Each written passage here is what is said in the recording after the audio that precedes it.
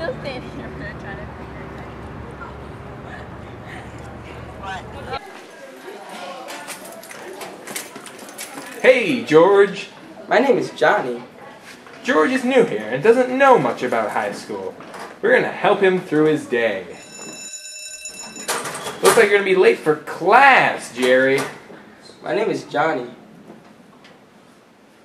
Having trouble with your locker, Frank? Why don't you ask the teacher for help? Mr. Knipple, my locker won't open.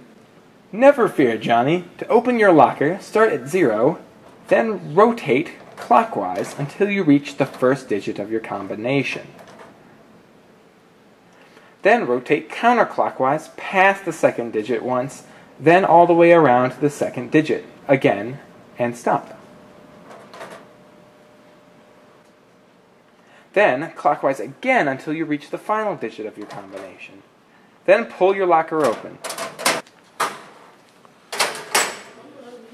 Thanks a bunch! No problem, Tyrone. Oh, I'm confused about my schedule. Sure thing. The schedule here at Reagan is a bit tricky. We are on an A-day, B-day schedule, which means that on one day you have 4 of your classes, then the following day you have your last 4 classes. If you have questions about your schedule, contact either Miss Knipple or Mr. Reedy at room 254 or room 223. Oh, there's my class.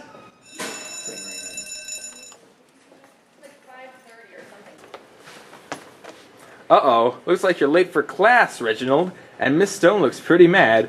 She might even break out the detentions. What's a detention? Receiving a detention is a punishment that a teacher can issue a student. When a student receives a detention, the student is required to spend from 10 to 30 minutes after school with their teacher. Refusal to do so will result in a suspension. But don't worry, only communists get suspended. So serve all your detentions and keep the American dream alive. To avoid getting detentions, be in class on time and ready to work. Treat every person with respect and get all your work done. Oh, don't worry. I will. Looks like it's time for the most delicious part of the day. Environmental Systems and Societies class? No way, Jose! It's lunch hour. Lunch hour is the time of the day when a student can eat and socialize in the cafeteria. You can buy a lunch at school, or you can bring your own. When in the cafeteria, be sure to behave appropriately. Make sure to leave your table just as you had found it. Throw your trash away in a bin located on either side of the cafeteria, and push your chair back in when you stand up. Remember, a clean cafeteria is an American cafeteria.